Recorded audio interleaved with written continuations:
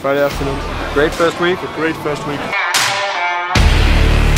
So today in class, I think what taught me the most was... Yeah, I mean, we did a small session where I was singing a song. Super fun session. I don't think it taught me the most, but it was super fun. Definitely the most fun thing we did. I think what taught me the most was, before lunch, we were practicing all different kinds of food that you could order, how to order the food, how to say what you wanted, how to say what you didn't want in your food. After we did small theatrical plays in class where we pretended that we were at a restaurant and Mikkel was the waiter and I was ordering food and he asked me what do you want to drink, so that taught me a lot.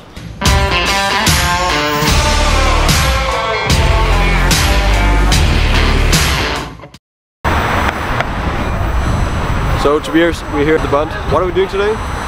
Today we decided to give ourselves a challenge. We've had 1 week of classes and I think we've learned quite a bit already.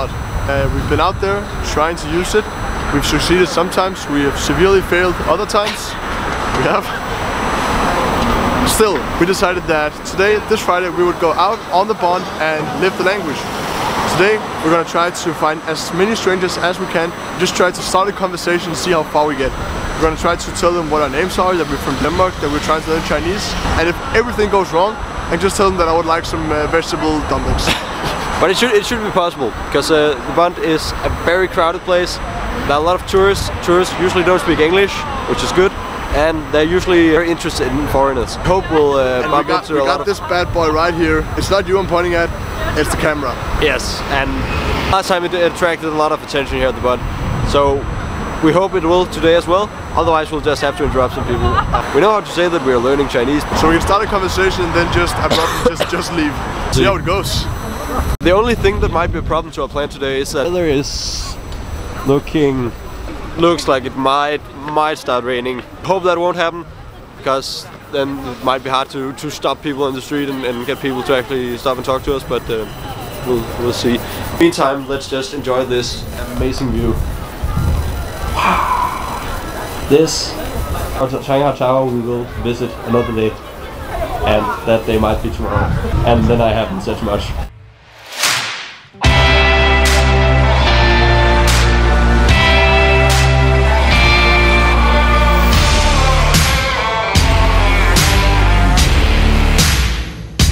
What's happening right now?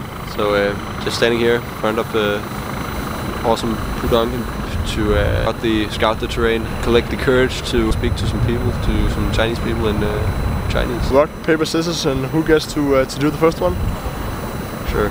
On 1, 2, 3, go. Yi are san. Yi are san show. Yi are san show. Yi are san show. Yi are san show. You go first. I go first. You won the right to go first. just as with the train tickets. Tobias goes first. Tobias go first. We'll see what happens. A lot of the time, some people will just come up to us and want to take pictures. So we hope that might be the case now. Well, let's go see. Let's do this. 我叫 Tobias， 我就是韩友。我是韩友。OK。他是 Miguel， 他是我的朋友。朋友。我们是丹麦人。丹麦。你们好吗？好。我很好。我们也很好。你好。Hello。我叫米格尔，我是丹麦人。你叫什么名字？我是21岁。你是什么？哦。拍照可以吗？拍照。啊呀。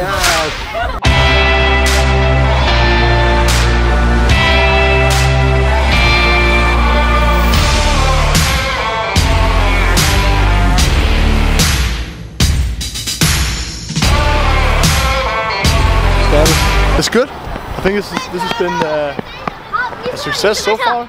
Not the that the biggest success of my life. We had some troubles really collecting the courage to just go out there and just try to talk to random people. But I mean, I think that's also what challenging yourself is really about. Just getting the courage to just go out and do something you may feel pretty uncomfortable doing, but just doing it anyway. And it went okay. It went okay. We didn't find that many people to speak to. Our lesson is that the people that are easiest to speak with are children or like the school students.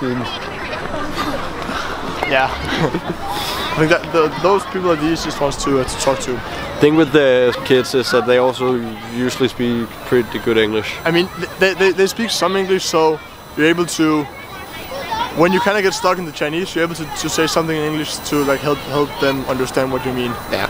I think that's good for the learning process. This is not just something that we should do today. This is something that we do every day, and this is part of challenging yourself. So speaking as much Chinese as we can. Today just thought we'd go out here and do it a little bit more specifically, but every single day we need to get out there and speak to people, whether it be at lunch, breakfast, in the metro, just speaking to people. We're just gonna keep going out there and living the language. Okay, Tobias, got to speak to some people. Yeah. You can do some time lapses of this this epic view.